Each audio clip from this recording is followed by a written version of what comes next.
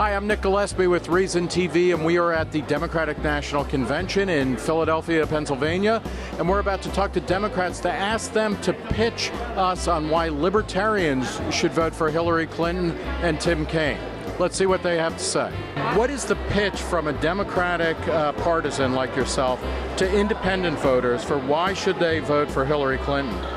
Well, she is definitely the most qualified candidate. I just feel like she's going to be the best person that we can have for our country, and we just need her in the Oval Office. Her resume speaks for itself.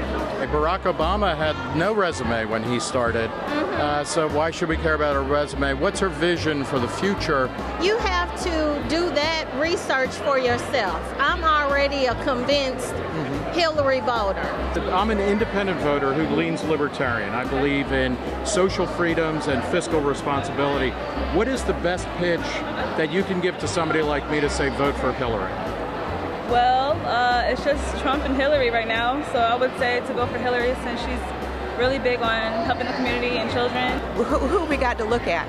Hillary, Clinton, or Trump? Trump is a demagogue that worships hate and really does not profess a belief in the Constitution of the United States. The current Republican Party is just out of touch. If we got two horses in this race, the values of Hillary are probably more in line with some of the things that you espouse. But like drone strikes, state surveillance, war, she's for war. You got to be in favor of drug legalization, she's against that. Not standing up for gay marriage until 2013. But the thing is that even folks that are actually LGBT themselves, it takes them time to come around, to be able to come out, Did you just say that Hillary is a lesbian?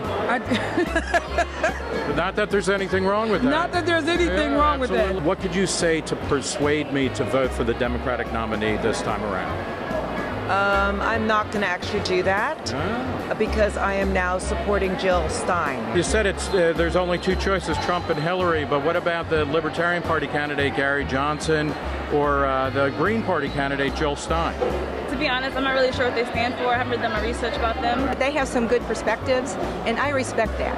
But I just don't feel like this is the time for us to move away from the Democratic Party. I can't give my support to a third-party candidate, unfortunately, in this news cycle or in this election cycle, whereas normally I definitely would. However, I do believe we always need more debating.